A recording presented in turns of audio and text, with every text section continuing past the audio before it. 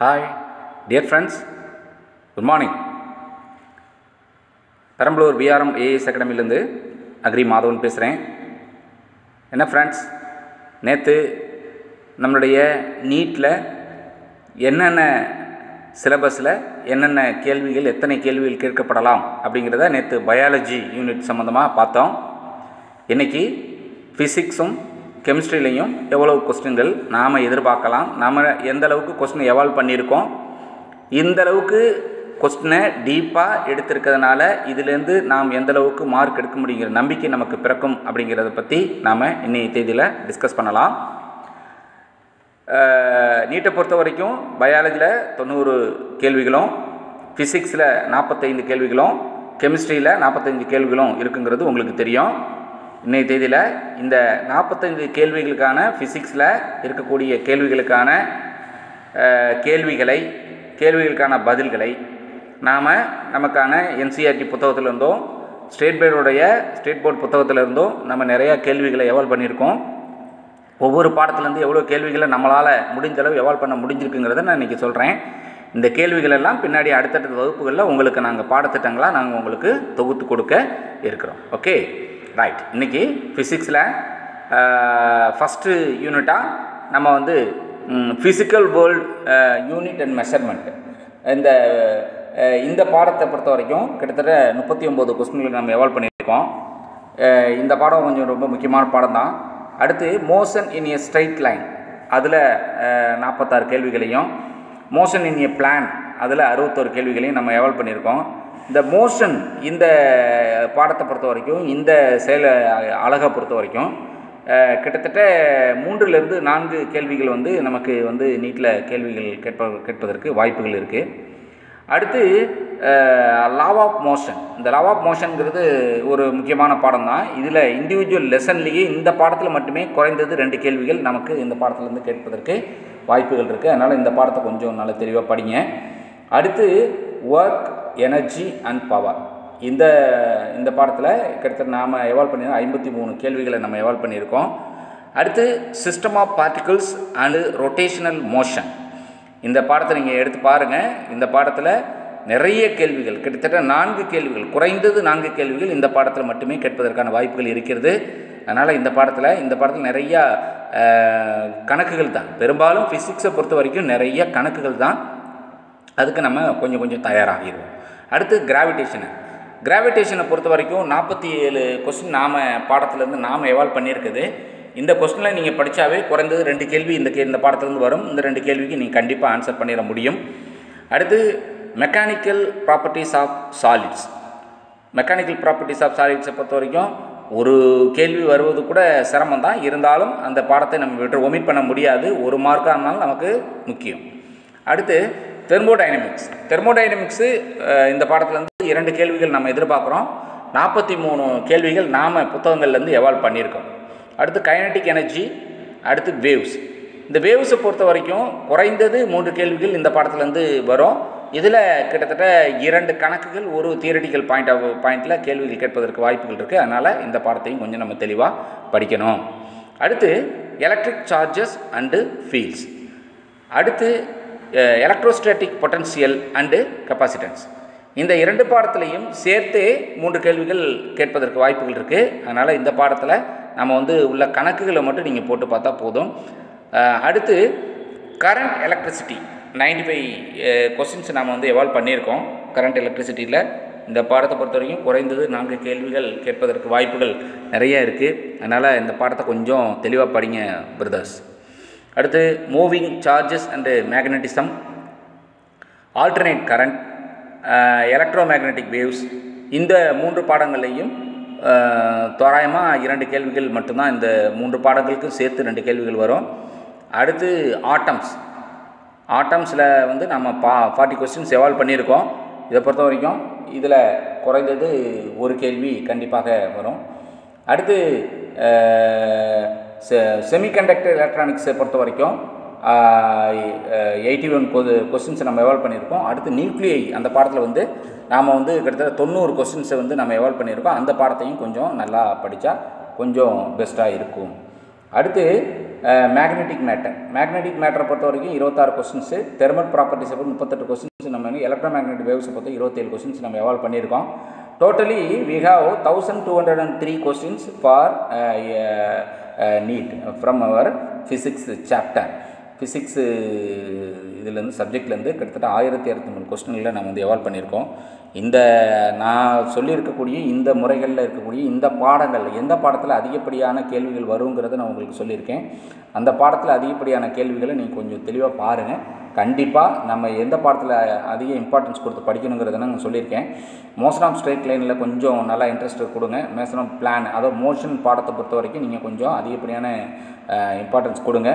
அப்புறம் system of particles and rotational மோஷனை பொறுத்த வரைக்கும் அதுலேயும் கொஞ்சம் இம்பார்ட்டன்ஸ் கொடுத்தா கொஞ்சம் பெஸ்ட்டாக இருக்கும். வேவ்ஸை பொறுத்த வரைக்கும் ரொம்ப இம்பார்ட்டன்ட் நீங்கள் கொடுக்க வேண்டியது current, electricity and electro magnetic வேவ்ஸை பொறுத்த வரைக்கும் நீங்கள் சிம்பிளாக ஒரே ஒரு கொஸ்டின் தான் வரும். அதை பற்றி நீங்கள் இன்னும் ரொம்ப சீரியஸாக எடுத்துக்கணும்னு அவசியம் இல்லை, கவலைப்பட வேண்டாம்.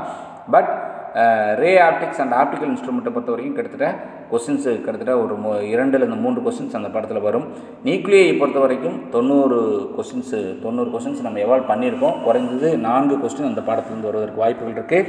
அதனால் பெரும்பாலும் இந்த செமிகண்டக்டர் எலக்ட்ரானிக்ஸ் இதெல்லாம் உள்ள கணக்குகளை நீங்கள் கொஞ்சம் போட்டு பாருங்கள். உங்களுக்கு பின்னாடி நாங்கள் 1 by 1 ஒவ்வொரு பாடத்தில் உள்ள கணக்குகளை நாங்கள் வந்து விரிவாக விளக்கம் கொடுப்போம். ஒவ்வொரு வீடியோவையும் நீங்கள் சப்ஸ்கிரைப் பண்ணி பாருங்கள். நம்ம VRM IAS அகாடமியுடைய யூடியூப் சேனலில் போயிட்டு நீங்கள் உங்களுக்கு தேவையான பதிவுகளை நீங்கள் டவுன்லோட் பண்ணி கொஞ்சம் கொஞ்சமாக படிங்க.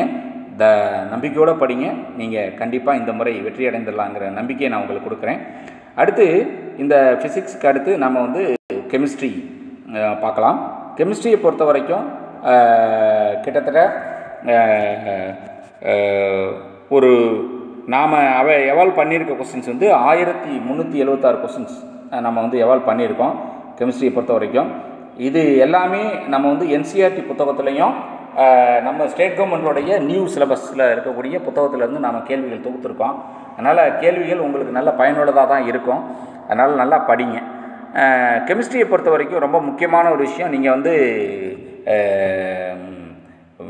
நல்ல ஒவ்வொரு வேதிப்பொருளுக்குமான அணு நிறை, அணு எடை, இந்த மாதிரியான விஷயங்களை நீங்கள் கொஞ்சம் தெளிவாகனா அணு எண்கள் இந்த மாதிரி விஷயங்களை நீங்கள் கொஞ்சம் நல்லா மனப்பாடம் பண்ணி வச்சுக்கோங்க. இந்த பாடத்தை பொறுத்த வரைக்கும், இந்த வேதியியல் பாடத்தை பொறுத்த வரைக்கும் பேசிக் கான்செப்ட்ஸ் ஆஃப் கெமிஸ்ட்ரி அதில் ஒரு 43 கொஸ்டின்ஸ் எவால்வ் பண்ணியிருக்கோம். ஸ்ட்ரக்சர் ஆஃப் ஆட்டம், இந்த பாடம் ரொம்ப கொஞ்சம் முக்கியமான பாடம். எப்படி ஃபிசிக்ஸில் நியூக்ளியை முக்கியமான பாடமோ இந்த பொறுத்த வரைக்கும் ஆட்டம் ரொம்ப முக்கியமான பாடம். இந்த பாடத்தில் குறைந்தது 2 கேள்விகள் அல்லது 3 கேள்விகள் கேட்பதற்கு வாய்ப்புகள் உள்ளன. கொஞ்சம் பாருங்கள். ஸ்ட்ரக்சர் ஆஃப் ஆட்டம்ங்கிறது ரொம்ப முக்கியமான ஒரு விஷயம் கெமிஸ்ட்ரியை பொறுத்த வரைக்கும். Classification of elements and periodicity in properties, அந்த இதை பொறுத்த வரைக்கும் நீங்கள் பீரியாடிக் டேபிள்ஸை கொஞ்சம் ஒரு டைம் பார்த்துக்கோங்க. பீரியாடிக் டேபிள்ஸ்லேருந்து கண்டிப்பாக ஒரு கேள்வி உண்டு. Chemical bonding and molecular structure, இந்த பாடத்தை இந்த லெசனை பொறுத்த வரைக்கும் கெமிக்கல் பாண்டிங் மாலிகுலார் ஸ்ட்ரக்சர் வந்து ஒவ்வொரு கெமிக்கல்களுக்கான இடைப்பட்ட அந்த தொடர்புகள் பற்றியான ஒரு பாடம். இந்த பாடத்தை பற்றி குறைந்தது 4 கேள்விகள் இந்த பாடத்தில் கேட்பதற்கு வாய்ப்பு உள்ளது.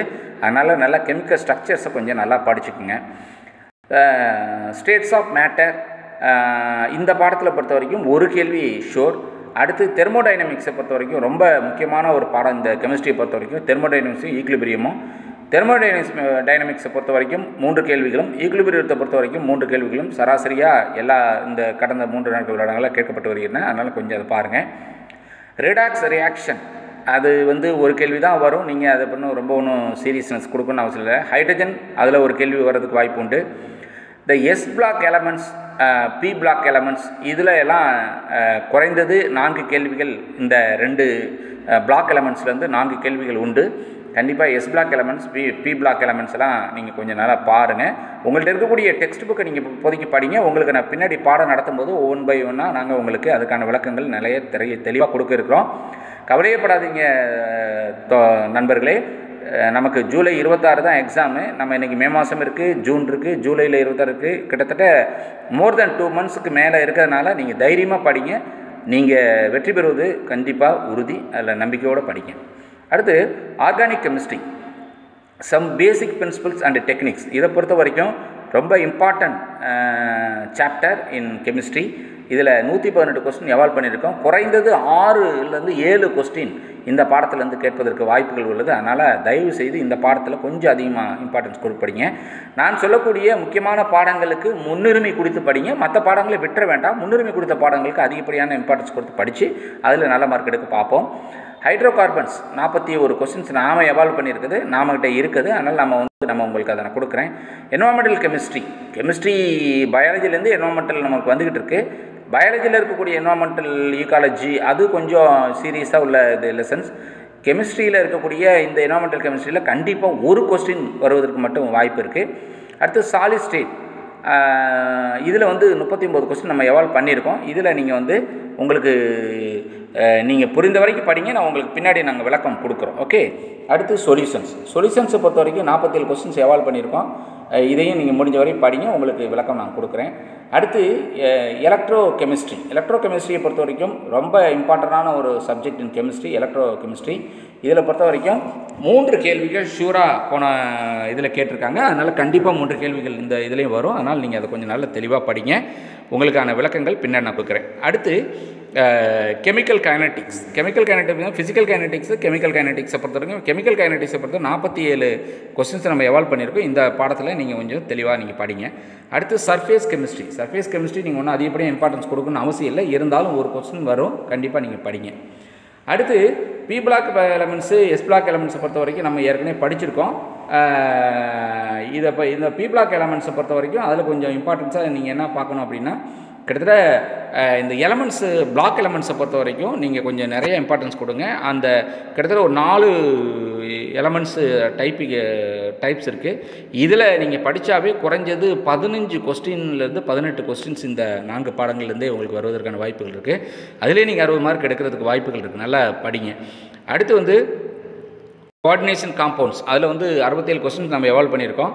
அடுத்து ஹாலோகைன்ஸும் ஹாலோரைன்ஸும் அதில் 25 கொஸ்டின்ஸ் நம்ம எடுத்திருக்கோம். நீங்கள் கோஆர்டினேஷன் காம்பவுண்ட்ஸை பொறுத்த வரைக்கும் நீங்கள் கொஞ்சம் சீரியஸாக படிச்சிங்கன்னா குறைஞ்சது 3 கேள்வி அதில் உண்டு. நீங்கள் இதை பொறுத்த வரைக்கும் கெமிஸ்ட்ரியை பொறுத்த வரைக்கும் நீங்கள் நம்மளை டேபிள்ஸ்லேருந்து நம்ம நிறைய விஷயங்கள் முதல்ல அது இருந்தால் தான் நம்ம பீரியாடிக் டேபிள்ஸை நம்ம தெளிவாக இருந்தோம்னா பின்னாடி வரக்கூடிய எல்லா பாடத்துக்குமான தெளிவுகளில் நம்ம கொஞ்சம் தெளிவு கிடைக்கும், நல்லா ஈஸியாக பண்ணலாம்.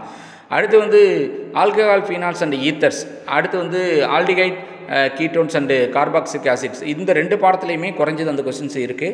அதனால் நீங்கள் அந்த கெமிக்கல் காம்பவுண்ட்ஸை கொஞ்சம் சீரியஸாக பாருங்கள்.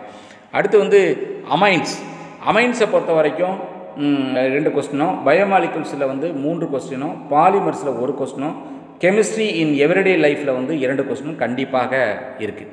இந்த கெமிஸ்ட்ரி இன் எவ்ரிடே லைஃப்பில் என்னென்னா நம்ம என்னென்ன கெமிக்கல்ஸை இந்த லைஃப் டே டு டே ஆக்டிவிட்டீஸில் நம்ம எதை பயன்படுத்துகிறோம் அப்படிங்கிறத பற்றி விளக்கம் கொடுக்குது. அடுத்து பாலிமர்ஸ் ரொம்ப இம்பார்ட்டன்ட் சாப்டர், அதில் 1 கொஸ்டின். பயோமாலிகுல்ஸை பொறுத்த வரைக்கும் கிட்டத்தட்ட 3 கொஸ்டின் ஷூராக கிடைக்கும், ஷூராக கண்டிப்பாக உண்டு. அதனால் தயவுசெய்து அந்த பாடத்தில் கொஞ்சம் இம்பார்ட்டன்ஸ் கொடுங்க.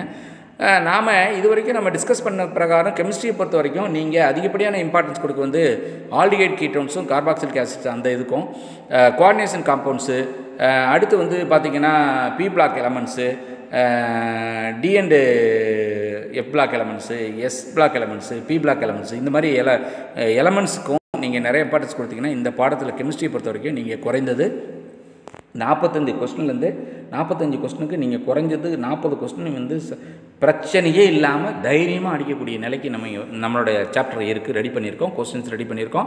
அதுக்கான டீட்டெயில் ஸ்டடியும் ஆன்சர் கீயோடு உங்களுக்கு நாங்கள் தெளிவுபட பின்னாடி நாங்கள் கொடுப்போம்.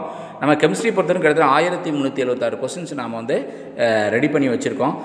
நம்மகிட்ட ஆக்சுவலாக என்னென்ன இருக்குது அப்படின்னா, கெமிஸ்ட்ரியில் 1376, ஃபிசிக்ஸில் 2611, 1203, பயாலஜியில் 2603 கொஸ்டின் போடும். மொத்தம் 5190 கொஸ்டின் நாம் எவால்வ் பண்ணி we have collected the questions from each and every corner of the NCERT books and text book of Tamil Nadu. இதில் நம்ம நிறைய எடுத்திருக்கோம். ஃப்ரெண்ட்ஸ், நீங்கள் கொஞ்சம் முதல்ல உங்கள்கிட்ட என்ன கையில் இருக்குதோ அந்த டெக்ஸ்ட் புக்கில் நீங்கள் வரி பை வரி படிக்க பாருங்கள். அதுக்கு பிற்பாடு நாம் கொடுக்கக்கூடிய இந்த கிளாஸஸை கொஞ்சம் கவனிங்க. கண்டிப்பாக உங்களுக்கான பீரியாடிக்கல் டெஸ்ட் வைப்போம். கிளாஸஸ் டெஸ்ட்டு வைப்போம். அதுக்கப்புறம் நாம் வந்து கிட்டத்தட்ட 28 ஃபுல் டெஸ்ட் வச்சுருக்கோம்.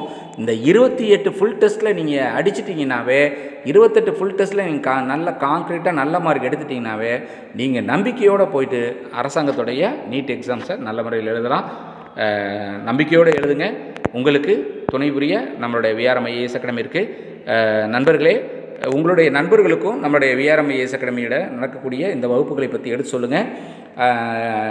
நீங்கள் உங்களுக்கு எந்த டவுட் வந்தாலும் நம்மளுடைய வாட்ஸ்அப் எண் 8870973409.